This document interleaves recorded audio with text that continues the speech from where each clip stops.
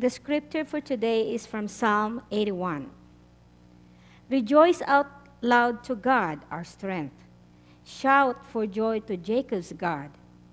Take up a song and strike the drum, sweet lyre along with the harp. Blow the horn on the new moon as the full moon of our day of celebration. Because this is the law for Israel, this is the rule of Jacob's God. He made it a decree for Joseph. When he went out against the land of Egypt, when I heard a language I did not yet know. I lifted the burden off your shoulders. Your hands are free of the brick basket. In distress, you cried out, so I rescued you, and I answered you in the secret of thunder. I tested you at the waters of Meribah. Listen, my people, I'm warning you. If only you would listen to me, Israel. There must be no foreign god among you. You must not bow down to any strange deity. I am the Lord your God, who brought you up from Egypt's land. Open your mouth wide, and I will fill it up. But my people wouldn't listen to my voice. Israel simply wasn't agreeable toward me. So I sent them off to follow their willful hearts, and they followed their own advice. How I wish my people would listen to me. How I wish Israel would walk in my ways. Then I would subdue their enemies in a second.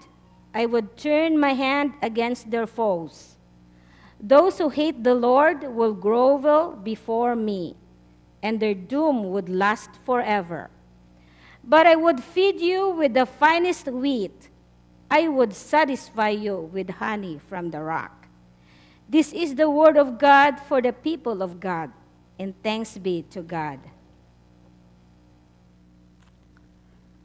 Thank you, Emily. I would like to begin this message by congratulating again all of the recent high school and college graduates. And hey, if you graduated from something going on in work too, congratulations. Really, truly. I mean, any educational achievement is a reason to celebrate. These are major milestones, but especially as we think about college and high school graduation, they oftentimes come with a lot of anxiety around the transitions that lie before you. Transitions into college, transitions into the workforce, transitions in living arrangements, and even locations of where we are living. These are just some of the changes that come with the milestone of graduation. And I want you to hear, as graduates and as a community of family and friends of graduates, that it's important to care for your own mental health in times of transition. Now, any one of these sermons within this sermon series would be appropriate to celebrate with graduation, to remind ourselves of the stigma surrounding mental health, that it should not deter us from asking for help, to hear strategies and navigating the stress and anxiety that comes within these transitions, and even to realize that depression can be amplified when we are leaving what we know, whether that be our friends and our family or our physical locations. And if any of these topics are ones that you need to hear, please check out the worship videos on our Facebook page or on our website. But today we are talking about substance abuse. And I want you all to hear that this is just how the calendar happened to be. I'm not suggesting that substance abuse is linked with graduation, nor am I suggesting that this sermon is just for college graduates, because substance abuse can be anyone's reality. And it's something that comes with its own stigma, its own anxiety, and something that I would guess most of us have experienced, either in our own lives or we know someone who uses within our lives. So let me begin by cutting to the chase. Substance abuse is a powerful chemical reaction within our brains that is nearly impossible to navigate solely on our own. We are not here today to convince any of you that you have a substance use issue. So please do not come to church today and leave feeling that you have been diagnosed with a disease. That's not the intention of today. We are not here today to suggest that anyone in particular needs to go and seek treatment or join a support group, although if those things are helpful for you, please do that. We're here today to talk about something that significantly impacts our lives, a topic that is sometimes easier to avoid because, let's just face it, it's hard to talk about. Now let me tell you quick the whole point of the sermon right now with one quote from Johann Hari. He says, "The opposite of addiction is not sobriety. The opposite of addiction is connection." Now we're going to unpack that a little bit today, but if there's nothing else that you remember that. The opposite of addiction is not sobriety. The opposite of addiction is connection. Now, before we can understand what all of that means, we need to understand substance abuse a little bit. Now, we're not looking at just any kind of addiction today, because addiction can focus in different parts of our minds. It can affect us in different ways. So today we are specifically looking at substance use disorders. And from a personal standpoint, that's partially because that's all my mind could comprehend as I was learning about one subject this week. This is when substance use disorder is when we take a mood-altering substance, like alcohol or other drugs, in a way that negatively impacts our lives. And I throw in there the negatively intentionally, because we are not talking about a casual drink with friends on Friday night around a campfire. By all means, that's fine. We're not talking about medicine that is prescribed to control pain, and when the pain stops, the medicine stops. That, again, is an appropriate use of the medicine that's given to you.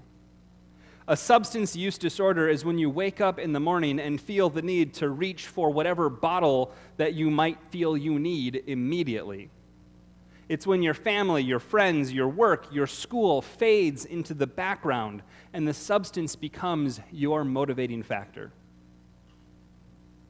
Please note that reaching for that bottle, whatever it might look like, is not necessarily a voluntary choice, because these are substance abuses. They have chemicals within them that chemically alter the function of our brains.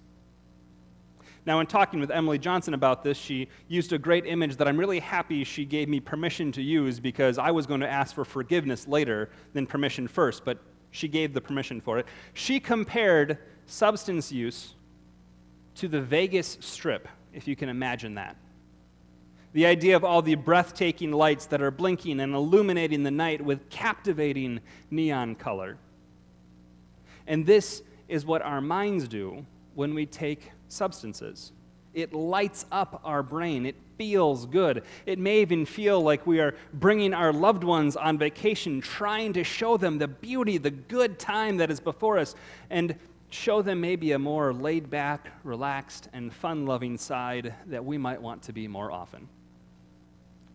But at some point, the substance starts to wear off, and the lights start to fade. And this is when you might be tempted to take another drink or pop another pill to give the lights just a little bit more voltage. And over time, you start to develop a tolerance for the substance, and tolerance in most places is considered a good thing. But here, tolerance means that as you're taking those substances, the lights don't quite light up as much. Your body is used to it.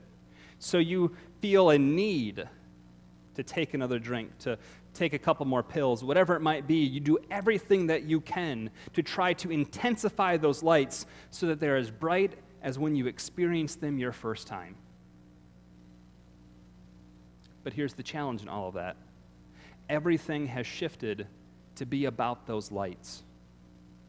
At one point, you may have told yourself that it's to show your family a good time. You might be thinking that you're more laid back and fun to be around when you're drunk or when you're high.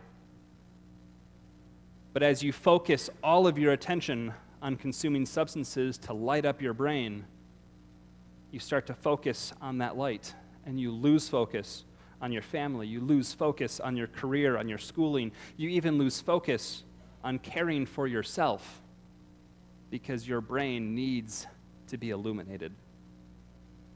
Now, I wish I could say that this was merely a thought experiment, but Wisconsin is the third highest state in the United States for total number of adults who drink.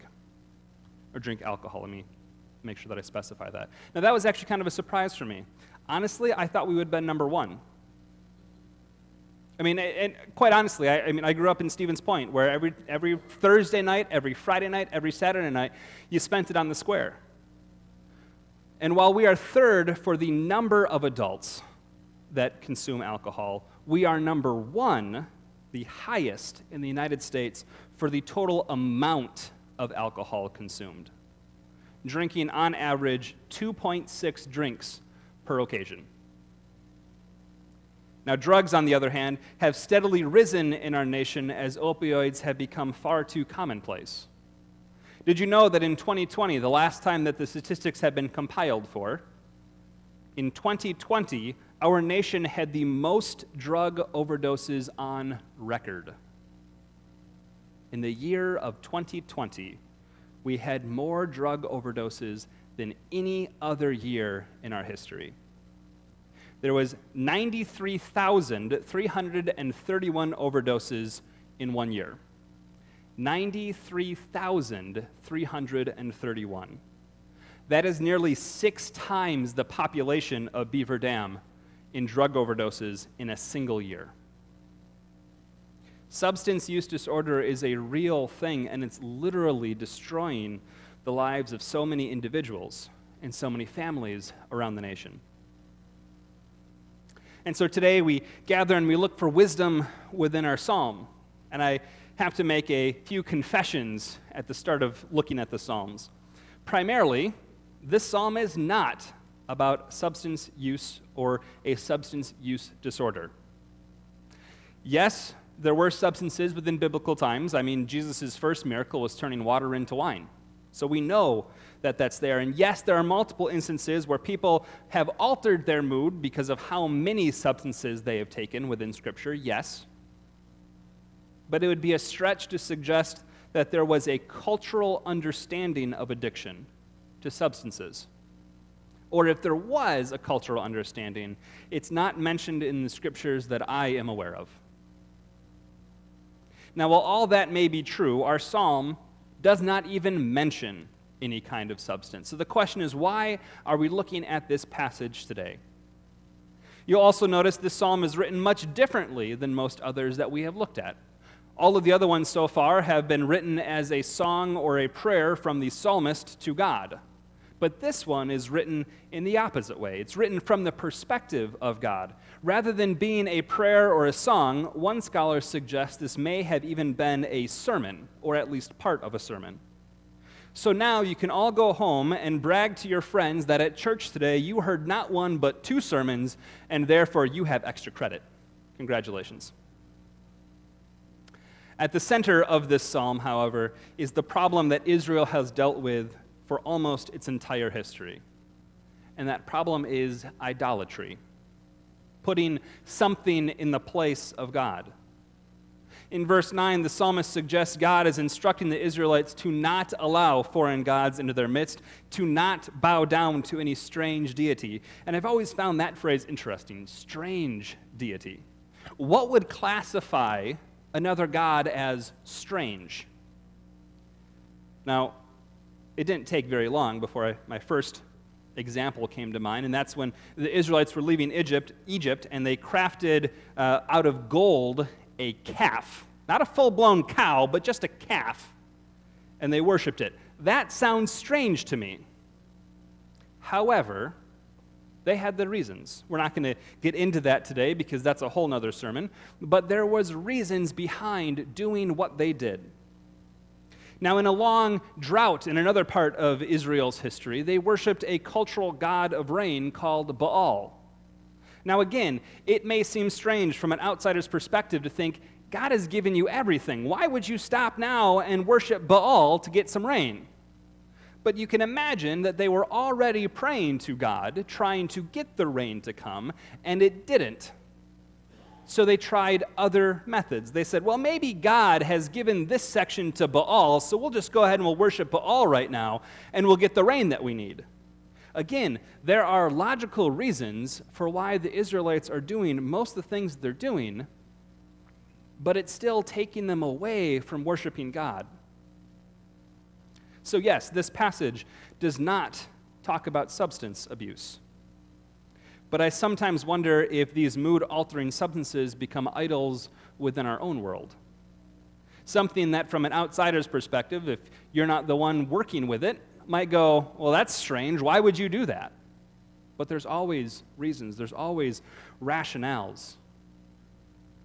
And there's always a way to pour resources into something that might not be as life-giving as we might want it to be. So as we look at our psalm today, we kind of have good news, bad news. The good news is, yes, this passage does give us information on how to get past our idols. That's fantastic. The bad news of it is that we have to want it. We have to want to move past our idols and back to our divine family. God wants to help Israel, as we hear in verse 11, but the Israelites simply weren't agreeable with God. I love that passage. They weren't agreeable. As if, yeah, you know, God, we just have different thoughts this time. But I hope that this doesn't sound defeating to any of you, because the truth is, God is not going to snap God's fingers and make our idols disappear. God has given us free will, and it's up to us what our path is going to be. Now, let me give you another piece of bad news. It's very, very difficult to overcome idols on our own, especially when these idols light up our minds like the Vegas Strip and physically alter the chemistry within our brain. It's not that we're just making conscious choices at this point, but our brain is functioning in ways that maybe it wasn't intended to start with. Now, thankfully, we were never intended to do this alone. And I love that God never rescinds the invitation into family for the Israelites. Even after saying that God will let the Israelites choose their own path, God continues to remind them that when they come back, God will subdue their enemies. God will feed them with the finest wheat and satisfy them with honey. And I love these promises from God because God is willing to let them do their own thing, to make their own choices, to even make their own mistakes, to find their own successes, whatever the case might be. And while God does not condone that behavior, God continues to love the people. This is the kind of love that can overcome idol worship. This is the kind of love that can break through substance abuse disorders. This is the kind of love which empowers us to put our lives back together one piece at a time. I mentioned at the beginning of the sermon that one line can sum up this entire sermon. The opposite of addiction is not sobriety. The opposite of addiction is connection. And this is what God offers the Israelites at all times, an open invitation to connection. God never looks at the Israelites and say, you know what, why don't you just go and sit in that corner for a little while until you can figure your stuff out? God does not say, you are miserable and you deserve every bad thing coming your way. God does not say those things. Instead, God just simply reminds the Israelites, I'm here and I love you. I'm here and I love you. And those can be hard words to say to someone who maybe has a substance use disorder. Now, please do not misunderstand me. If you live with someone who struggles with substance use, you may need to leave for your own mental, emotional, or physical safety. And if that's the case, please leave. Your health matters greatly. But as a culture, how often do we tell people struggling with substance abuse that, yes, we're loved and we support you, but we're going to do that from over here? Why don't you do your things over there? And, please don't talk to my kids because I'm not so sure about you. How often do we say, oh, it's really great, I see you over there, I'm going to walk over here because I can't have that conversation right now? The Substance Abuse and Mental Health Services Administration, that's a mouthful, the Substance Abuse and Mental Health Services Administration suggests that too often we try to treat problems with methods that, quote, focus on medical models, statistics, and abstract ideas that do not take fully into account the reality of a patient's situation and place too great of an emphasis on the individual as being the source of their own suffering, end quote. Too often we treat substance abuse as something an individual did to themselves, and by golly, if they did it to themselves, they got to pull themselves back out of it. And yes, we'll be here and support them, but we're going to do it from a distance because that's your stuff, this is my stuff over here. We need to recognize that there's a chemical dependency going on inside the brain. We need to stop defining people by a condition and reclaim the reality that these are our siblings in Christ. This is our family. This is why our support groups are so powerful. Because in support groups, everyone is seen as a sibling, as a peer, as an equal, as other members within that community. In these groups, members can express their authentic selves, show their brokenness, as we talked about in our Good Enough worship series, and through that brokenness, find healing and wholeness.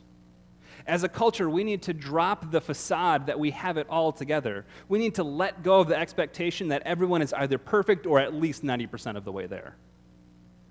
We need to form authentic connections with one another and offer the kind of care and compassion which God has so freely offered to us. This is the route towards healing and wholeness. Authentic connection with one another and with God. Now, before I conclude, I need to offer a couple of caveats. We need to be searching for authentic connections with people who promote health and wholeness. In order to make space in your life for these people, you may need to create personal boundaries that prevent others that maybe are more interested in the harmful substance use or the harmful patterns of behavior. We might need to create some boundaries around those people. Unfortunately, it may mean distancing yourself with people that you consider to be your friend, and that is not easy. It doesn't mean that we're excluding them from the family, but it means that we might need to create some boundaries for our own health. I'm not suggesting this is going to be easy or fun, but in order to find healing, we need to place ourselves in environments that are suited for health and wholeness. As a quick aside, I call that church.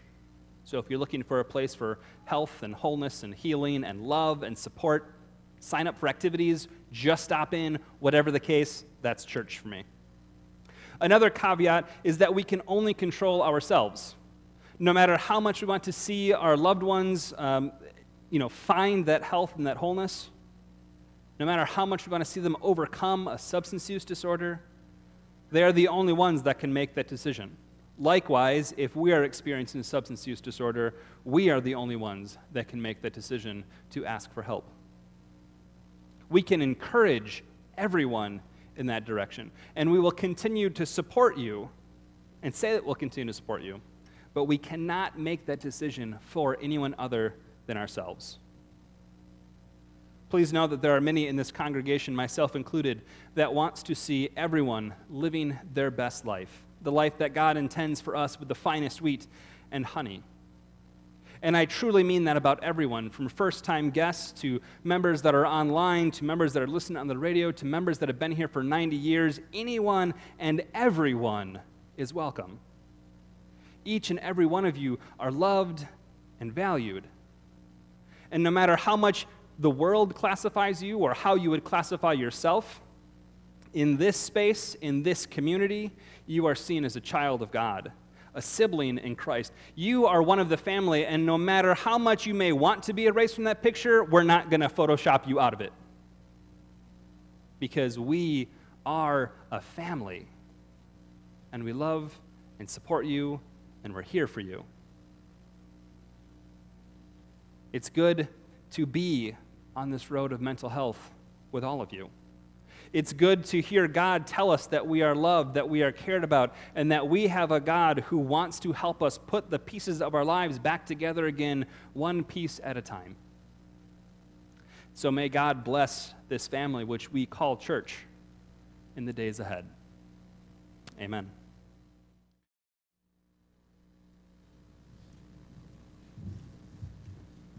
Good morning. I'm Emily Johnson. I'm a dual licensed therapist at Dodge County Health and Human Services. So I'm licensed in both mental health and substance abuse. It was really important for me to get licensed in substance abuse for both a personal and a professional level. My family who are watching will joke that I love college and education. I went and got my master's degree and then went and got dual licensed and additional education for substance abuse. Substance abuse has hit me personally. I think all of us know whether or not, we know someone, whether it's us individually or someone that we know. The other piece is I have talked to a lot of people about today's Mental Health Minute. I have some notes. However, I have changed and thought about this in my head numerous times. I have written what I was going to say, scratched all of it because I felt it wasn't good enough. Stop it. I know. It wasn't perfect. It wasn't genuine. I felt like I wasn't doing this Mental Health Minute any service. So I would like to share, after being very kindly asked by Pastor Eric, to share a little bit about my own personal story.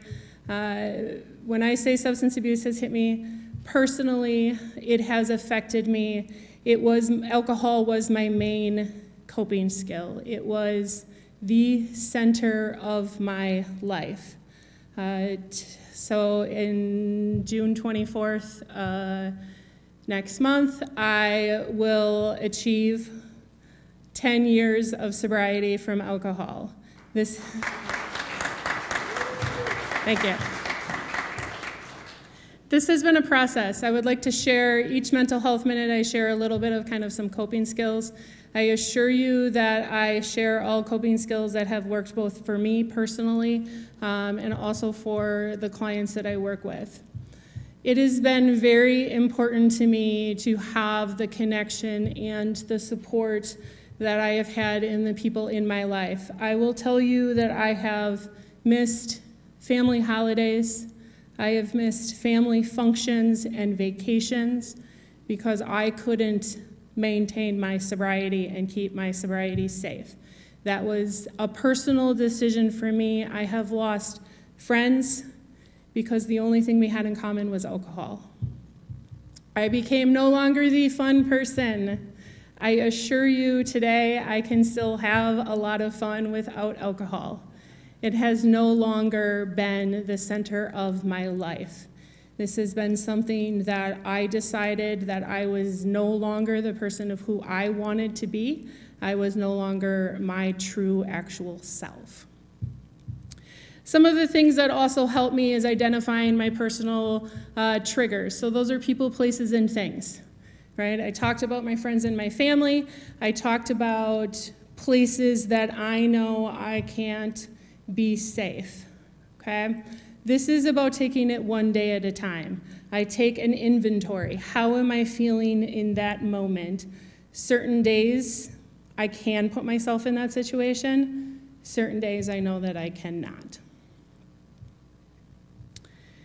Please set healthy boundaries within yourself. I have been able to verbalize.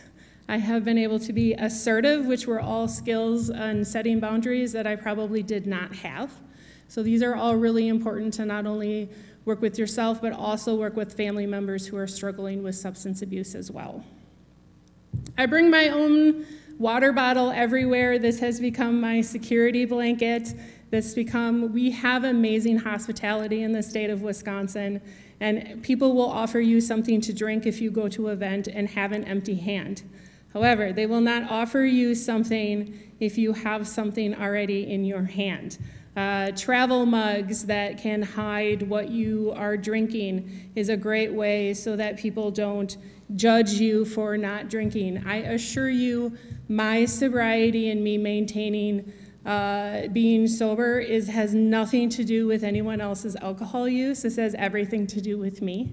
That has been also something very important that I learned. I have, again, the connection with some amazing people. Some of you are in here.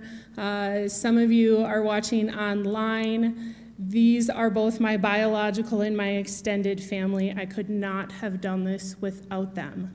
Please keep in mind this connection is important. Going to support group meetings is also important. Asking for help, recognizing, I work with a lot of people who are voluntary and mandatory in substance abuse treatment. Not everybody really actually wants to maintain that sobriety or get sober. We have to figure out what is the reasoning for doing so. Please keep in mind, I share this story today. This has been extremely difficult for me to do this because I don't share this story very often. This is not about, my work is not about what I do with my own mental health and my sobriety. It has everything to do with the people that I work with. However, I have become the best version of myself, and that has been very important, and I would like to just share that with you guys. Thank you.